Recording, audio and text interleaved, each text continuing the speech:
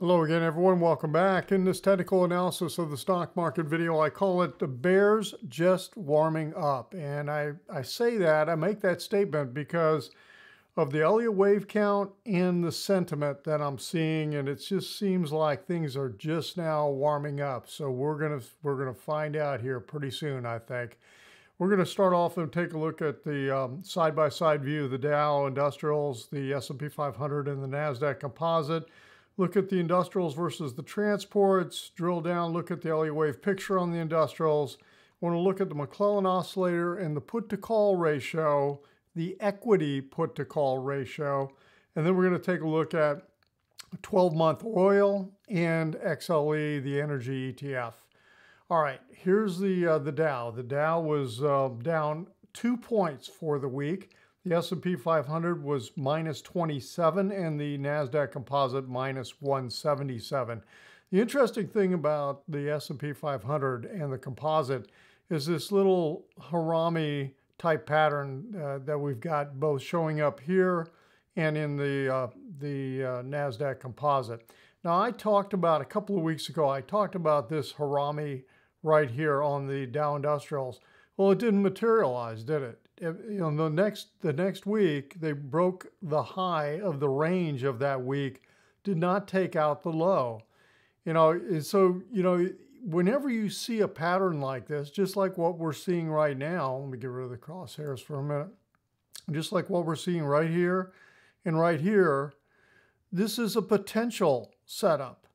The setup, in order to make this happen, we need to see this take out last week's low and start to break down. Just kind of like right here with this beautiful harami that occurred back here on the week of August 14th. And, we broke down below the low that week and then took out, that low, the prior week low, and we're on our way to the downside. So we'll see what happens in here. There's a lot of things that are lining up right now. Let's go take a look at the Dow Industrials and the Dow Transports. These are still in sync. You can see I talked about how the Dow was down 2 points. Well, look at the transports down 300 points this week. So big, strong move. Again, are we getting something like this? I mean, here's a perfect, harami type pattern too. But notice it did break the high, but then it also took out the low, and then it closed down here and headed south. So we'll see what happens with this coming week and the week after. But and we're going to have a holiday shortened week this week, right? 3.5 days of trading. Closed on Thursday for Thanksgiving, and then they close early on Friday, 1 o'clock Eastern time, 12 o'clock Central time. Okay, so this is the Dow Industrials versus the transports. Let's go take a look at the industrials. Here's the Elliott Wave picture I've got, and this is my preferred count. The preferred count says that this intermediate wave 2 has gone sideways and created a large flat, a big A, B, C flat in terms of how deep this has gone. We've retraced almost right up to the wave A high, the August high in here. We didn't quite get there.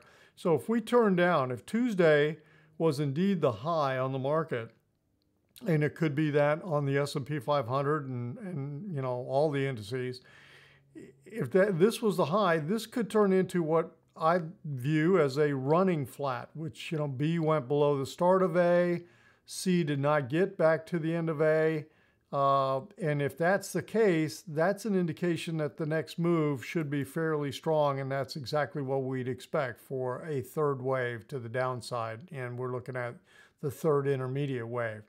Now, the alternate count would say in here that, okay, this is still potentially minor 2 of 3, and this is still a valid scenario as long as we don't come back and take out this high right here, the August high. That's the Elliott Wave rule. The Elliott Wave rule is wave 2 is still valid. It just cannot go beyond the start of wave 1. Okay, and that's troublesome for many because you look and say, well, okay, it can go deep and deep and deep and come all the way back up here, and it can. So we'll see what happens. You know, I'm going to leave this as the alternate. I'm going to stick with this as the preferred, you know, because it does look like this whole move has been a sideways type crunch. Now, I want to just point something out on the S&P 500, and I want to go back over to this scenario right here. The interesting thing about this, here's that Tuesday high again, November 15th, okay? I've got this is a deep retracement, it's 61.8%. And that's the other thing that I look at this and say, well, we got a deep retracement of 2 versus 1 in here on the S&P 500. So we're already in that zone that says we've pulled back deep, okay? So it makes me think, and given how deep we've gone with the Dow Industrials, there's not, either we're already there and the high is in, or we're within days of it, okay? And so that's what I look at when I see, you know, I compare where things are at. Now, the Nasdaq's been very, very shallow. The other thing I was going to point out here on the S&P 500 is look at the number of days in here. If you count this low and count the days to the high, that's 24 trading days. You come back over here to minor 2 of the first intermediate wave, and we're in minor 2 of the third intermediate wave. Minor 2 of the first, 24 trading days from the low to the high on the S&P 500. So kind of an interesting timing coincidence, 24 days exactly from low to high. We got a deep retracement in here. So the timing and everything seems to be lining up. We'll see what we get. So that is the picture with the Dow Industrials. Let's go back. I'm going to go back to the Dow. Here's the moving average view that we've got. We're definitely getting divergence showing up in here.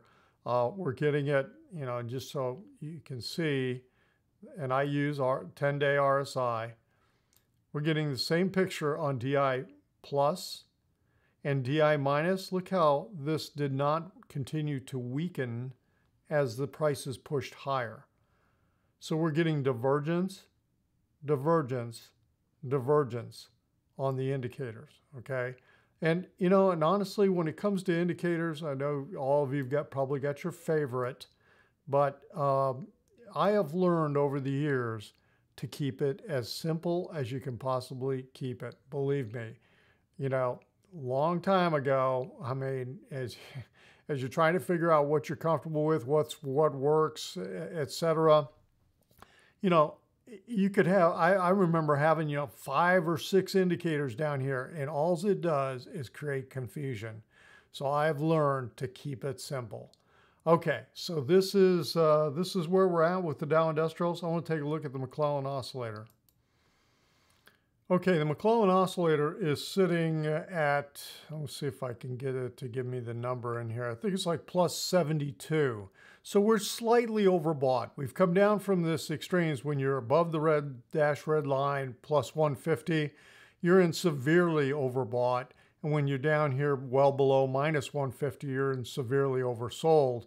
So we've been bouncing around with severely overbought, just like we did at the end of July into mid-August. And now we're starting to break down out of this. Are we going to get a break below zero coming up? That's what I'll be watching for, that we break below the zero line and that the selling pressure starts kicking in. So the next thing I want to look at is the put to call ratio.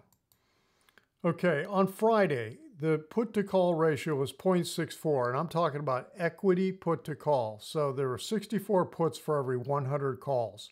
The 10-day at 0.79. When that 10-day gets at 0.80 and above, I start to color it light green. Over here on the 1-day, when it gets in the 90s, I color it a darker green, and above 1, I color it the darkest color of green. Okay, so you can see there hasn't been a whole lot of bearish sentiment activity going on throughout this entire year. Okay, nothing until just now, where the bears are warming up. Okay, and believe me, when you look at the other extreme, and you're talking about the bullish extreme that has accumulated into 2021 and into early 2022. I mean, look at the bullish extreme that was going on in 21. I mean, it's just incredible. And when you go back, you remember the December 2020 and into January 2021. Oh my gosh. The type of put to call ratios that we were getting was like something I'd never seen before. Okay. And when was that?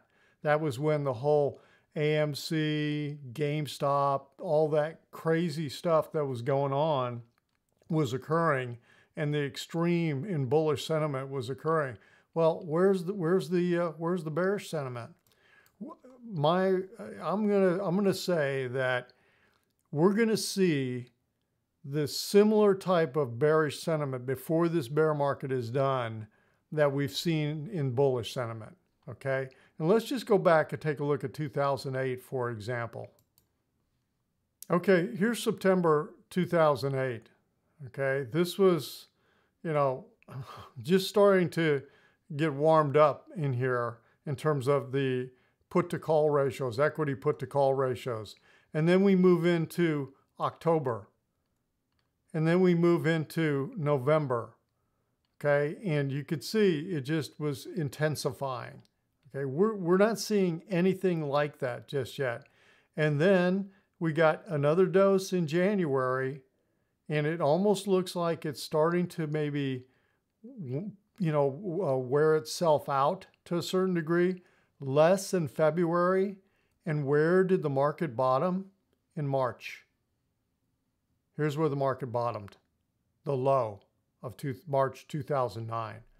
So we haven't seen any of this kind of sentiment activity at this point. So I just think the bears are just getting going right now. And if we get into this wave 3, minor wave 3 of intermediate wave 3, things are going to intensify. All right, I want to take a look at the USL, which is the 12-month oil, United States 12-month oil. Okay, I like looking at this after we had some issues a couple years ago with USO. So I stay with this. The wave count I've got here this is what I've got on USL. This is a weekly view. I'm thinking that we've got a little bit more to go to come down here to correct this 5-wave move up from the low over here in April 2020. But I think we had 5 waves up, and now we're correcting. And so when you look at this and say, well, okay, well, what kind of correction? Again, I've got the semi-log off right now. Let me get this to work here. Come on. Okay, let's go to here. It's not working. I'll pull it up.